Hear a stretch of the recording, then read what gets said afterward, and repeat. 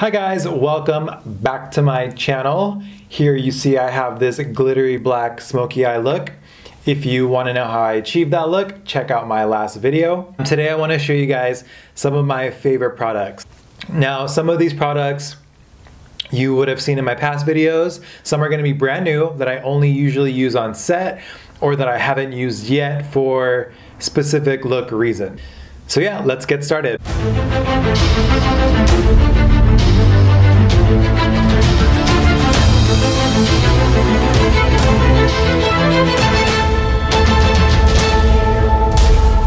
So the first product I'm going to talk about is in the skincare category. It's the Vitamin Enriched Skin Base by Bobbi Brown. I really love this one. It feels really nice, really soft on the skin.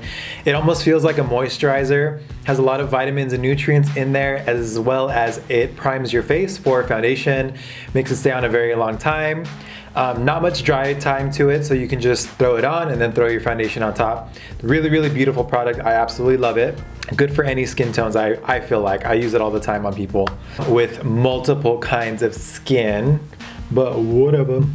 And of course, I love my Makeup Forever Mist and Fix. I've used this a few times. It's a really great setting spray, hydrating spray. You can use it on a brush to get more pigment out of a product. It's just really, really beautiful product. I use it all the time, spray it everywhere.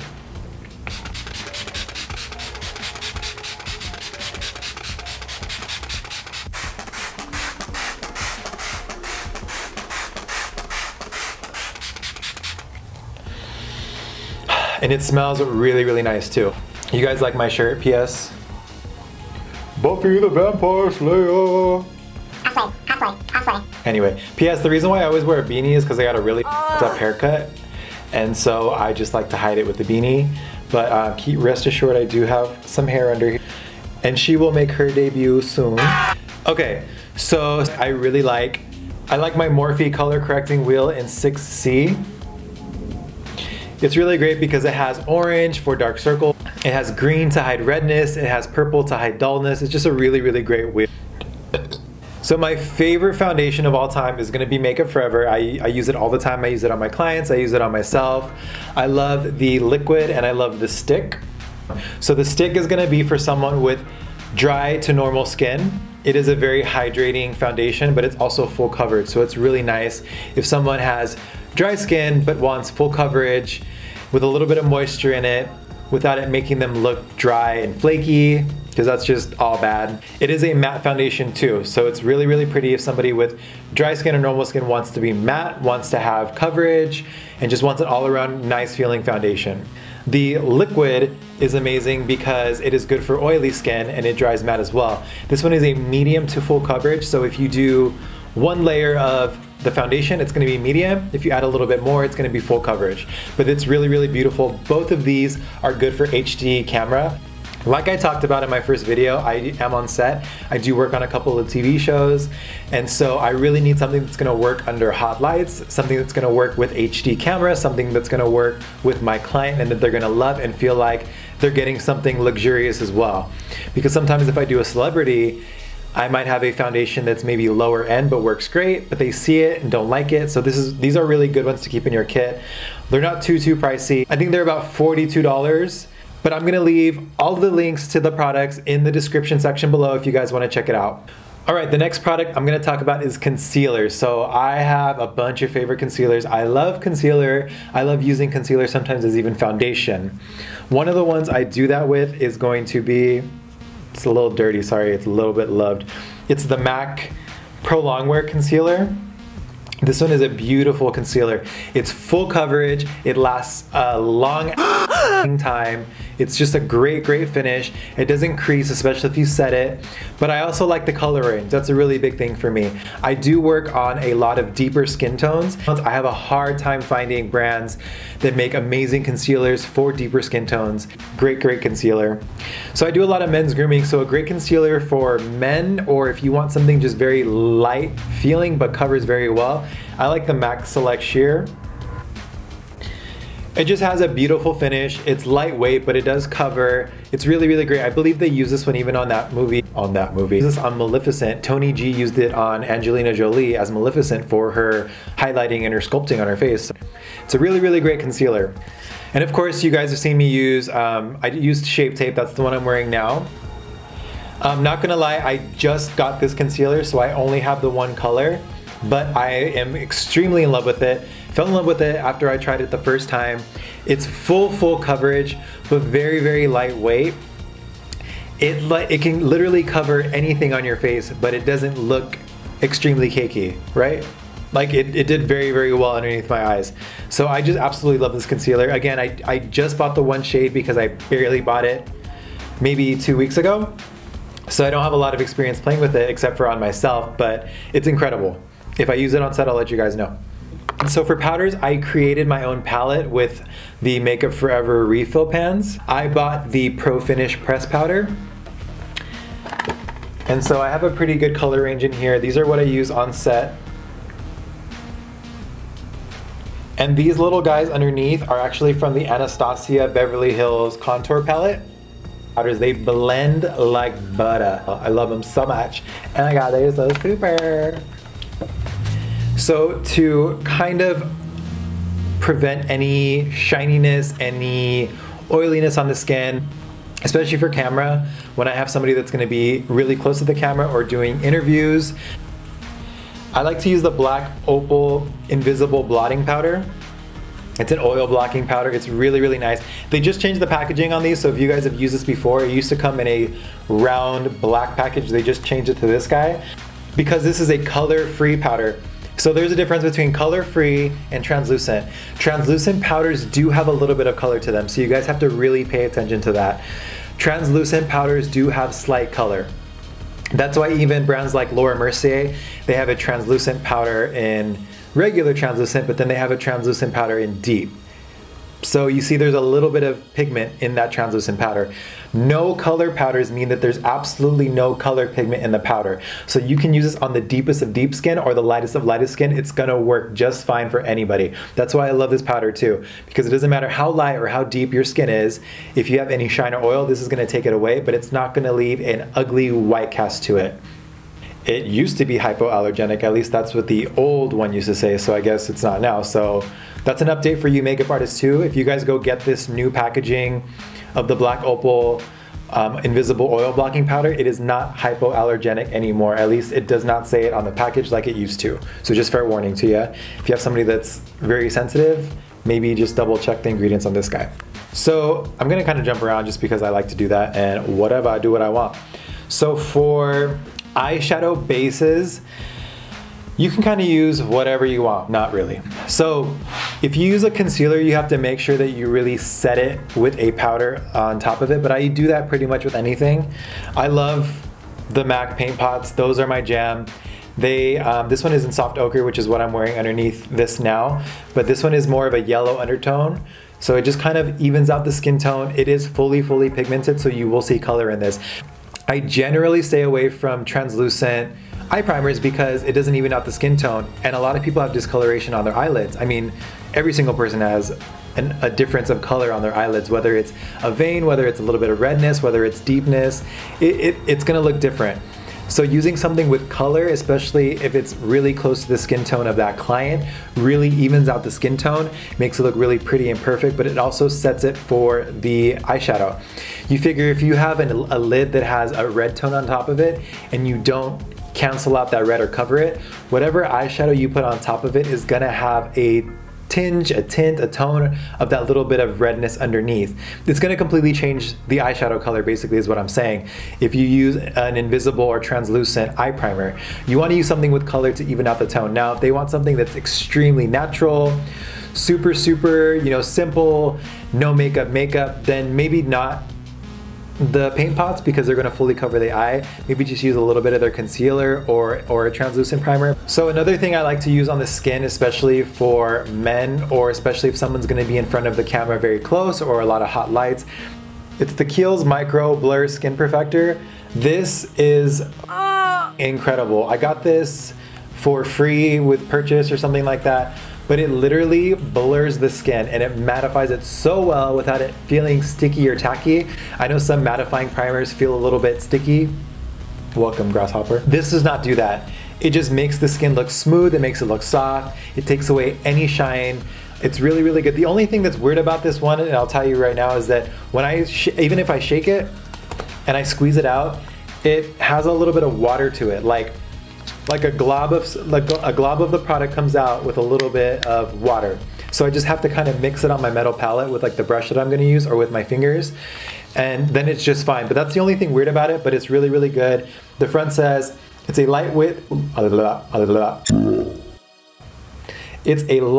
skin smoother to instantly refine skin texture and minimize the appearance of pores while improving skin's quality over time. And I definitely believe that 110%. This is beautiful. Usually if I use this on a client who's going to be in front of camera, I don't have to touch them up for at least 2 hours, and their skin looks matte and beautiful the entire time. So definitely put this in your kit if you're a makeup artist. This is amazing. So for blush, I keep a variety of blush in my kit. My favorite, all-time favorite blush is Warm Soul by MAC. Now, the thing that kind of pisses me off about that blush is that I feel like, and I almost know for a fact because I've discussed this with many makeup artists, including makeup artists from MAC, but they changed the formula. I have the old packaging and formula from the MAC Warm Soul blush in my kit, which I don't even want to show you because it looks like it came out of an elephant's, but it's my favorite blush, and I can't part with it, and I'm so sad, and I'm afraid to use it because it is so beautiful. But that's my favorite blush. Otherwise, I don't even know if this is still in existence anymore, if this was a limited edition, but I bought the Steven Klein NARS palette from Sephora. This was a Sephora exclusive, I believe, but just the colors in general are really, really, really pretty. And then you have like a bronzer, you have a highlighter, you have blush. I love this copper color right here. It's really pretty mixed with this deeper pink one. It's gorgeous. So this is a beautiful palette. I love to keep it. It's pretty small too, like put it next to my head. So it fits really, really nice in the kit. It's hard case, so it's not gonna crack or pop like your face. Next on the list, I have a lot of favorite lip products. My go-to brand as of right now is gonna be the Stila, especially in this color. This color is called Patina. This color is beautiful on a ton of skin tones, but this doesn't feel dry. It feels really creamy on the lips. It is hydrating. Yeah, I do feel like I have to touch it up here and there, but literally it's after a few hours, and that's if I'm doing someone who's talking a lot in the camera. This really, really stays on, but this color, I don't even know if it does justice putting it in front of the camera. This color is stunning. It looks a little bit brighter. It looks a little bit brighter on camera than it does in person, but it's like a nudish pink. Really, really pretty. Favorite color from Stila. I love, love, love their liquid lipstick formulas. They're gorgeous. So for brows, this is gonna be a two-parter because this brand I'm gonna use for both products, but for brows, I love the Ardell brow pomade. It's what I have in my brows right now. This one is soft black. I love it because they're super, super, super firm in texture. So if you kind of slip or move, it's not gonna get everywhere. It's gonna stay in place. It is a wax-based formula, so it's waterproof, incredible on the eyebrows. It does get a little bit dry fast, but all you have to do is kind of mix it with a metal spatula or like a toothpick or something, and it reactivates the formula. It's really, really weird how it does that, but it really does. And so I love this brow product. It's not as pigmented as other brands are as far as pomades go, which makes it easy and it makes it kind of forgiving when you're getting used to using a pomade. So I definitely recommend this product. It's beautiful, I love it, it's great. The reason why I said I'm gonna do a double brand with that one is the lashes. I love my Ardell lashes, of course. They do an amazing, amazing job with their lashes. I do use their lashes all the time, on set, on myself. They're incredible. So they're just really beautiful lashes. I have them on right now. I have the double wispies as well as the faux mink 810s. I love their faux mink lashes because they feel and mimic the feeling of mink hair. So they're very, very soft and lightweight, but they're cruelty free.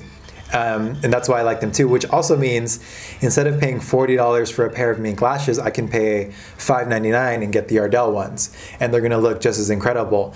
And they also have an invisible band so that you don't see that chunky black line of lash. So if I wanna wear faux minks with like a nude eye with no eyeliner, I definitely can, and you're not gonna see the band. So it's great. That's why I love it. And so as far as lip liners go, this is kind of dirty, so I feel a little bit embarrassed showing you guys, but I keep my lip liners in a little rollout case. It's, I got it from Michael's Arts and Crafts. I think it's for like paintbrushes, but I keep my lip brushes in here, and I keep my lip liners in here, and I have a bunch. My favorite ones are the MAC Pro Longwear lip liners. I love the way that they wear, they're stunning.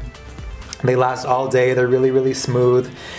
The only thing I hate about them is the cap comes off sometimes and it dries out my and I get really pissed that I have to go buy another one, but otherwise they're cool. I have a Ben Nye one in here too, it's really cute. NYX makes some really good ones. Really funky colors, like NYX has like this grayish tone, like blue. And that's a lip liner, that's not an eyeliner. So I like the NYX stuff is they have a lot of unique colors. NYX makes some really great lip pencils that are awesome. Sorme has some nice pencils. They're very smooth, blendable, they go on like butter. They have a square shape to them. I don't know if you can see that on camera, but they have a square shape to them, which makes them really kind of cool. I like that. And then I just roll it up. Has an elastic band, and I'm good to go. I have the same thing for my eyeliners. So my eyeliners, I love MAC eyeliners. I love the Makeup Forever Aqua XL. I love my waterproof eyeliners. I have a lot of LA Girl eyeliners too. The gel eyeliners are really, really nice. They blend in very well. They last all night, and they're really cheap. They're like, I don't know, $3, $2 for a eyeliner from LA Girl. And they make this pretty, I don't know if you can see it. It's like a little champagne-y color here. It's good for in the water line so that you can kind of look bright, but it's not straight white so it doesn't look too fake.